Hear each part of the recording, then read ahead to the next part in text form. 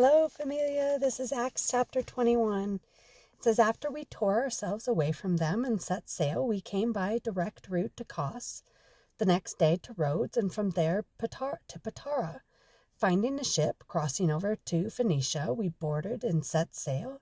After we sighted Cyprus, leaving it on the left, we sailed on to Syria and arrived at Tyre because the ship was to unload its cargo there. So we found some disciples and stayed there 7 days. Through the Spirit, they told Paul not to go to Jerusalem.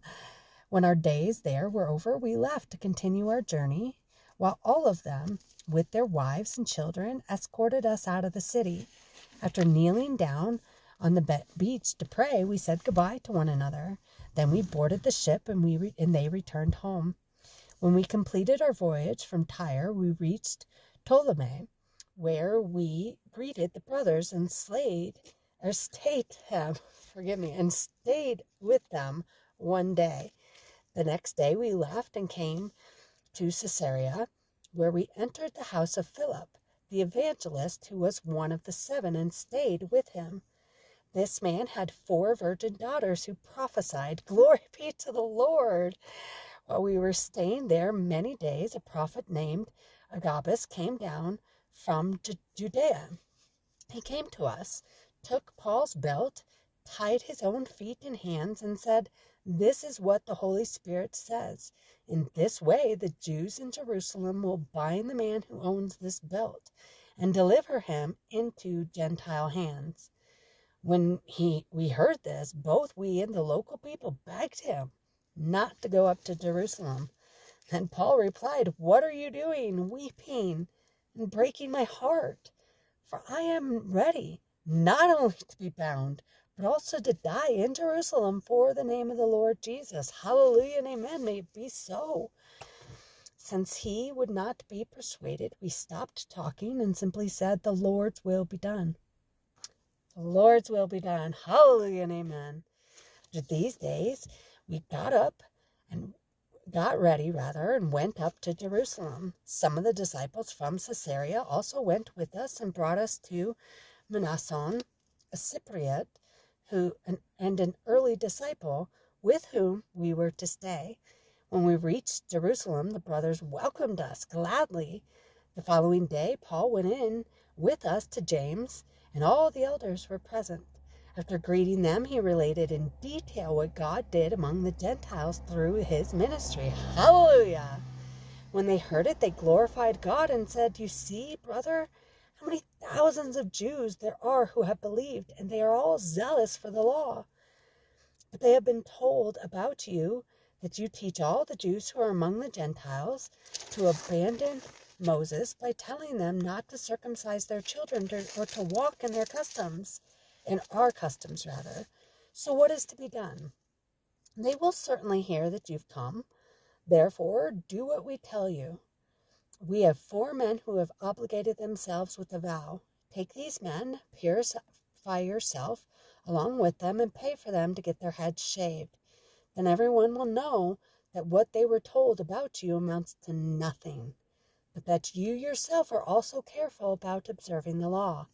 With regard to the Gentiles who have believed, we have written a letter containing our decision that they should keep themselves from food sacrificed to idols, from blood, from what is strangled, and from sexual immorality."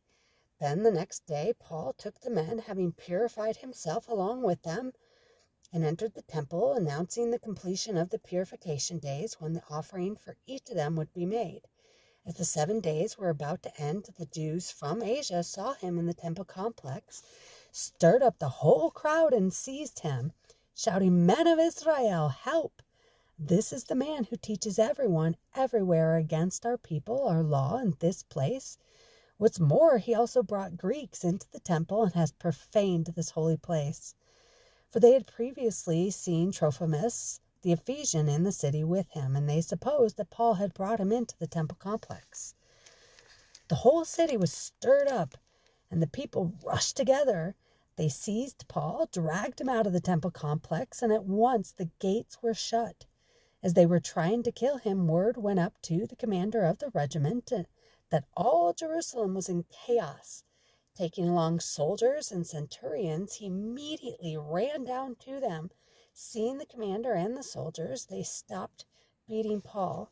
Then the commander came up, took him into custody, and ordered him to be bound with 2 chains.